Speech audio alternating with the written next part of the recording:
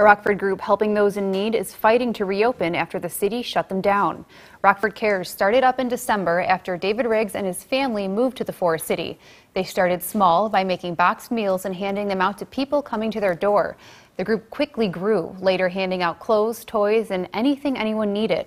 Group leaders say at one point they were helping more than 300 people a day, 7 days a week.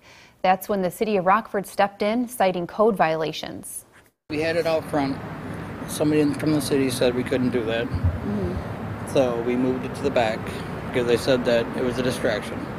We moved it to the back. The city still told us we couldn't do it. They said we could be on church property or in, a commercial warehouse. The city of Rockford says it's willing to work with the group. In a statement, the city said, quote, "City staff is always willing to work with community members on ways to accomplish their mission while remaining in compliance with our zoning codes.